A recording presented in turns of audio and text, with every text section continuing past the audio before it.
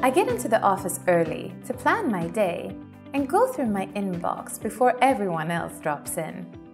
I open my calendar in Outlook to see my meetings for the day. Next, I open To Do. Relieved to start the day with a clean slate, despite a long task list, I click the light bulb and add 3 tasks from some of my to-do lists, as well as some tasks I've been assigned in Planner to my day.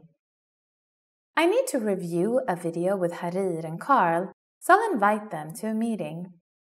I open Outlook and click New Meeting. I click the scheduling assistant to see what time would work for everyone. 11 a.m. seems to work, right after the photo shoot I set up for them